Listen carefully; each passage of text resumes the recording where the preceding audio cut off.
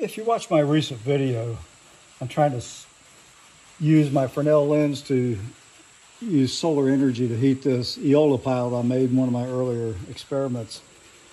You'll know that it didn't work. I couldn't get enough heat into it to make it work. So I said, well, I didn't really want to buy another larger Fresnel lens, so I decided to redesign the Aeolipile. So here's what I've done.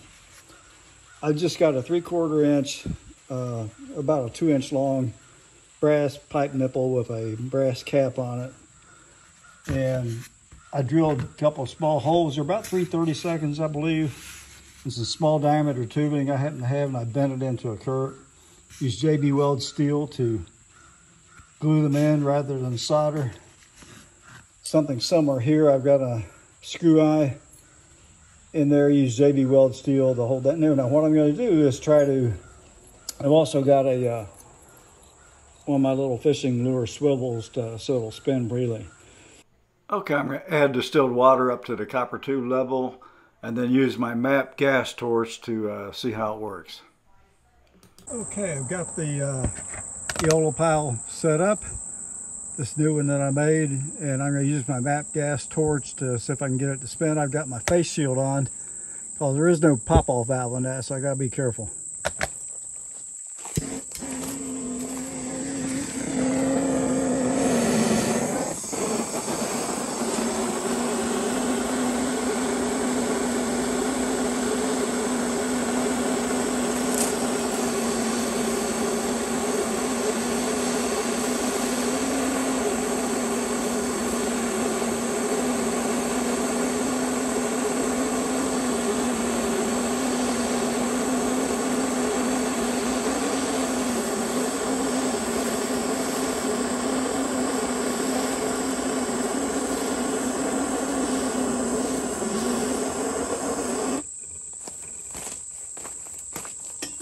Works great with the MAP gas.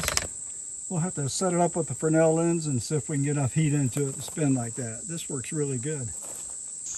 It won't be long before the thunderstorms will start. The clouds will appear, so that's why we have to do this in the morning.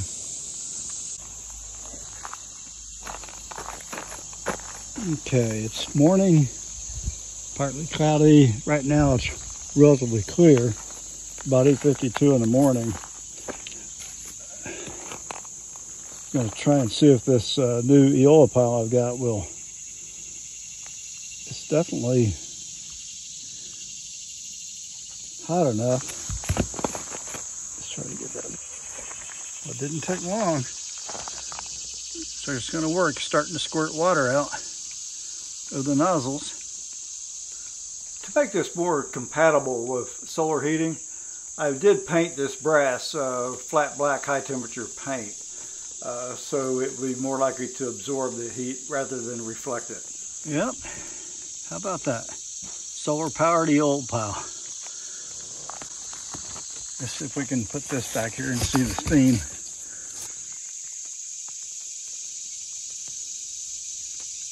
It's definitely working.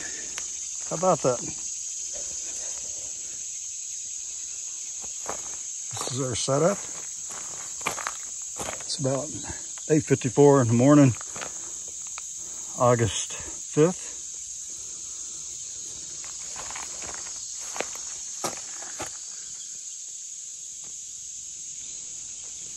I should point out that I did use my solar alignment pin on this Fresnel lens bracket holder to get the line perpendicular to the sun. So it was early in the morning. The sun was coming in at a shallow angle, and it really worked out really well, surprisingly well. Spun faster with a MAP gas torch because it can really put the heat to it. Now, this may be different at a different time of day. Right now, we've had so much cloudy weather, it's been difficult to find a time of day when we can have a clear sky. It's interesting that it's working this well this early in the morning, but we do have a clear sky. Try to reposition that slightly.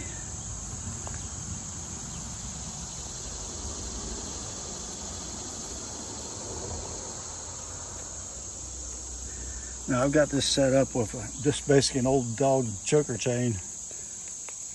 Just simply chain. We never used it as a choker chain. This way I can position the height of this just by one notch at a time on a finishing nail with this setup here. So it's working pretty good. Let's get around this other angle over here.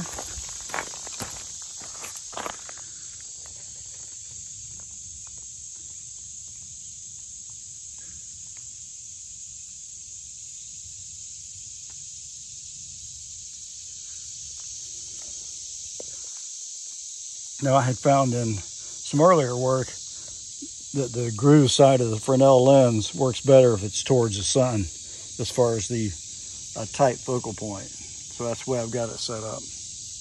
Didn't have to use the mirror. That takes one little hassle out of it. That's good. It's because early in the morning the sun's low in the sky and I come in at a reasonable angle with this. We will use up the water. It's not a huge amount of water in there, so. But that's why it works. Don't have to heat up a huge amount. Solar alignment guide is pretty well centered. There's no shadow around it. So we got lucky.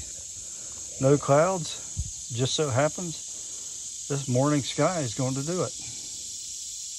Hope you enjoyed this. If you did, please like the video. Click on the subscribe if you're not a subscriber, and check out our other links. We'd really appreciate it. Thank you very much.